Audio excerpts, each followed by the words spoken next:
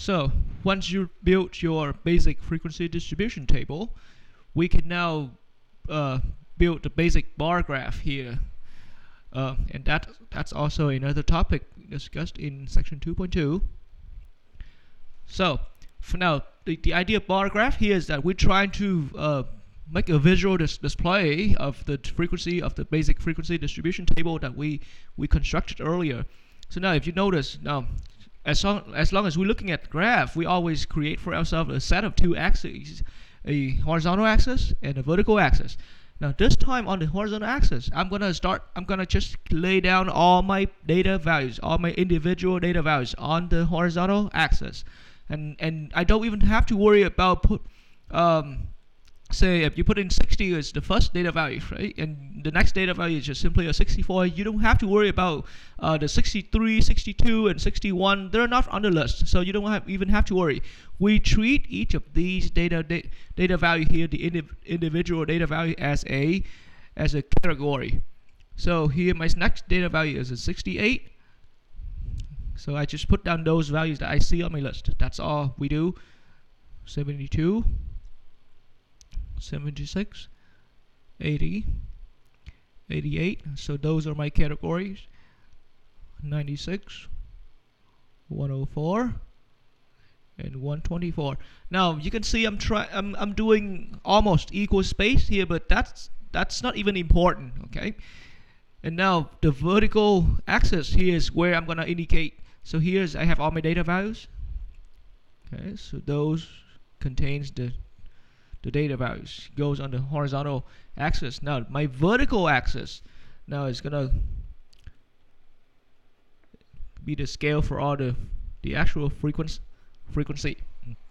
And so now what I do here, now wisely you would need to choose your scale a little, however you want to choose your scale. But here in this problem, now it would be wiser to look at the distribution table and look for the highest frequency that we have. So in my highest frequency here is an 8, which is also a perfectly an even number. So I put 8 is the highest scale that I have. So think about halfway down is a 4, and then quarter way down is a 2, and quarter way up, I mean about 3/4 way down, it's a 6 here. And then you can easily fill in the 1, the 2, the 1, the 3, the 5, and the 7 if there is any. So now let's really get into building the bar graph here. The idea now is that for 60, the actual count of 60 is 3. So I am now going to draw a vertical rectangular bar just right on top of 60. A vertical rectangular bar with height 3. So 3 is about here.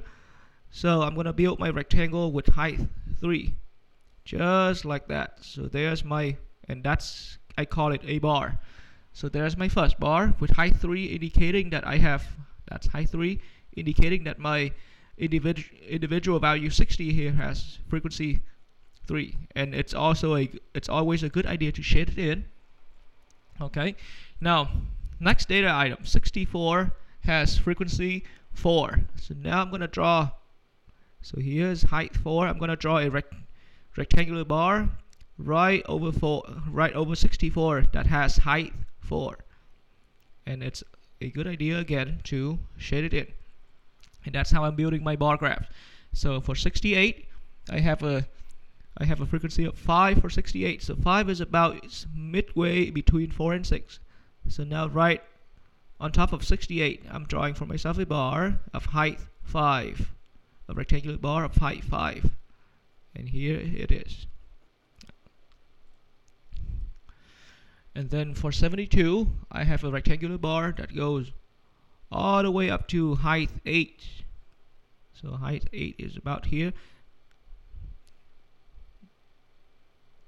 And I'm not an artist here, so you can't expect me to draw these things as nice as they could look, but that's for descriptive purpose here.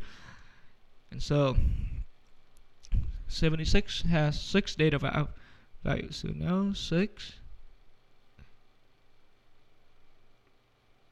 and there's my rectangular bar for 76, that represents there are 676, and then the 80, there are also 6 80s, and there is my bar for 80. It also has length 6, I mean height 6, and then 88 has 5, so I'm gonna look down to this, and once again 88 has height 5, so the bar for 88 right above 88 is height 5, so that's about the same height.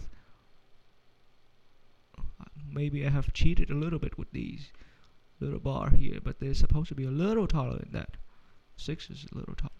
Okay, and here's 5, and 96 has 1, so now it's about halfway. Okay, that's for 96. Okay, and 104 and 124 is all the same height, and that's how we build a basic bar graph for individual data values. Okay, now if you're seeing, as you notice, I left a few gaps here in between the bars. Now the question is, do I have to always leave gap, or when is the case that I don't leave gap? Now when you're constructing a basic bar graph, leaving gaps or no gaps, it's all your choice. It doesn't really matter. Later on, if we learn how to build a histogram, then definitely we do not want to leave gaps in between. We want to leave no gaps in between. Okay, and that's how we build a basic bar graph.